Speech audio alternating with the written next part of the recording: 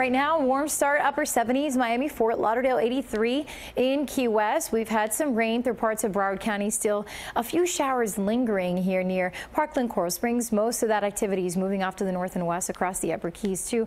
With that breeze out of the east-southeast, there could be some passing showers on and off throughout the day today, and the next few days we stay warm and humid until Friday, when we see that cold front bring our temperatures and our lows to the 60s, highs in the upper 70s by the end of the week.